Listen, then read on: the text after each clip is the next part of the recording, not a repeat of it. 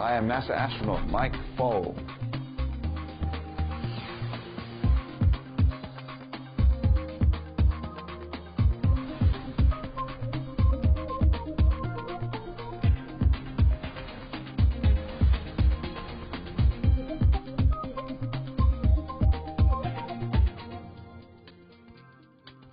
My earliest space-related memory was at the age of about 6 years old.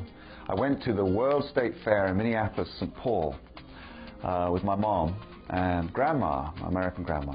And I saw John Glenn's capsule there. It was back in the 60s, early 60s. And it was all blackened, it looked charred. One person only could fit in that capsule. And they said that it had been into space. And I thought, wow, I'd like to do that. Well, I've lived on the Mir space station for 5 months, and I've lived on the ISS for 6 months. There was about 8 years difference in time between the missions. Mir was 1997, and I flew on the station in 2003-04. The Russian bit of the space stations is the same, because the Russians had the same technology that they took from Mir, and they put it onto the International Space Station. Their spacesuits are similar, their rocket is similar.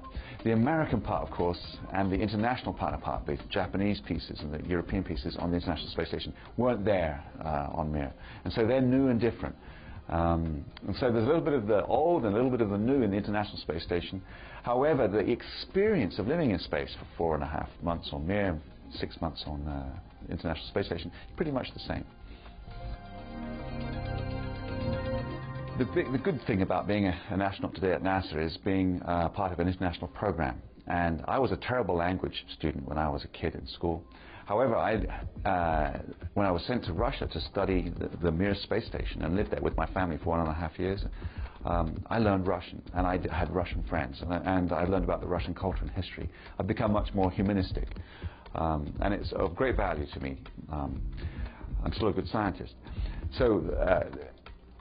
Taking part in other countries' missions is a positive thing, and it lets me get new friends and learn new approaches to solving problems in space.